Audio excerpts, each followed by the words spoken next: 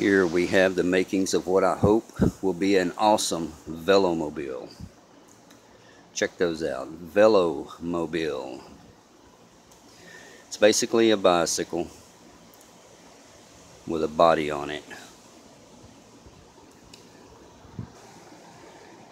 Check out the earlier video for an introduction to this project. Here we have a frame built, step 1, 30 inches wide, 8 feet long from the front of the tires to the back of the back tire. Today I'm going to find out how much this thing weighs as it sits. It is solid steel, all but the back mud flap. I have here a bathroom scale and a car jack. Scale is set at 0. We're going to set this on the scale.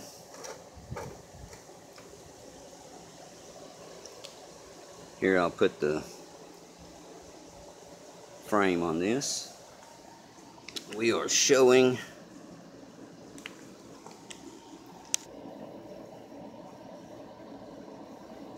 straight up 5 pounds. Now let us weigh it.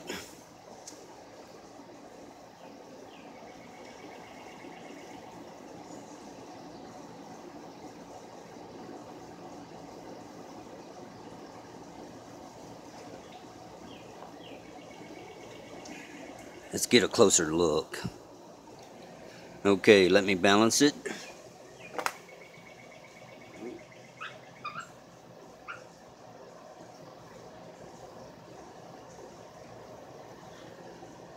Let's test it. Still. We are sitting at 47 pounds. 47 pounds. Minus the weight of the jack, we have 42 pounds. I can't believe that. This thing is 8 feet long, 30 inches wide. All steel. 42 pounds. Can you believe that? Whoa, you're saying 8 feet long? That's huge. That's too big. It's not practical. Really? Well, let's compare it to a full-size adult mountain bike then.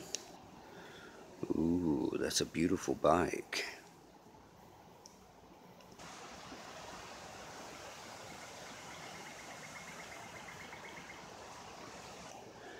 I have the front tires lined up fairly straight with each other. It is a full-size adult mountain bike, 26-inch tires everywhere.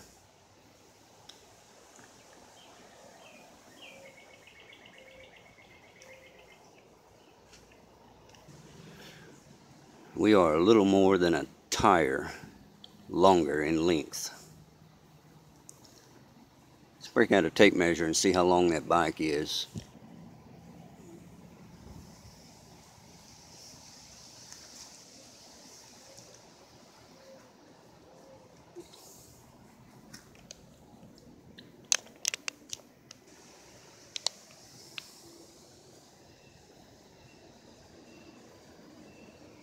Somewhere in the neighborhood of 61 to 62 inches, which is a little over 5 feet.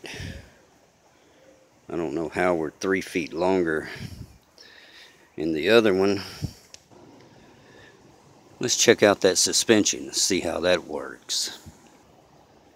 140 pounds.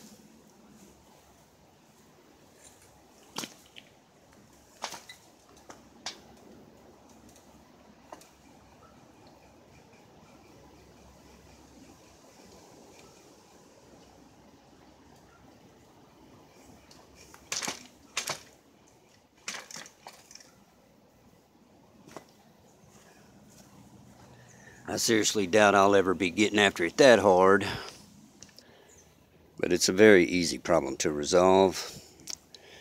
you adjust this shock by turning this nut right here, and that lengthens and shrinks, shortens this. These springs hold somewhere in the neighborhood of 800 pounds. Now, of course, this is adjusted almost completely to the softest setting.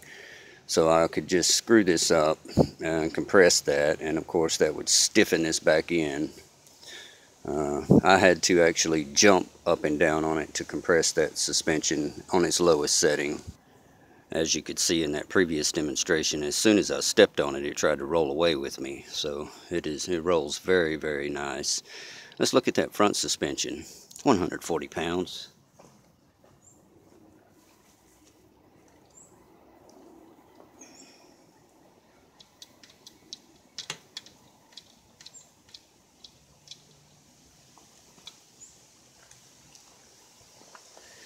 Feels good. Here I took a pair of handlebars off of a bicycle and cut them in half. And I have the handlebars mocked up here on the frame, just kind of sitting in place as where they're going to be. Start trying to figure out all of the steering. How does the steering work on one of these things? That is the most complicated part of this build, and the thing you'll spend the most time on is getting that front end right and figuring that thing out to where you have some kind of turning radius. What do we need to do to get turning radius? Here's where the pedals are going to be.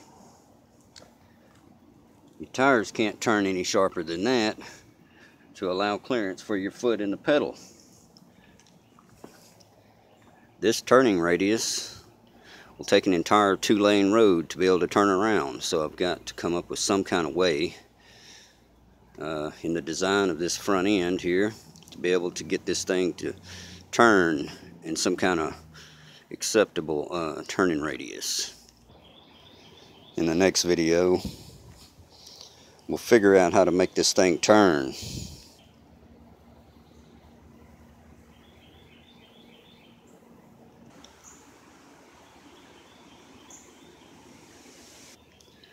£42, can you believe it? 42 pounds. Let's get this steering figured out.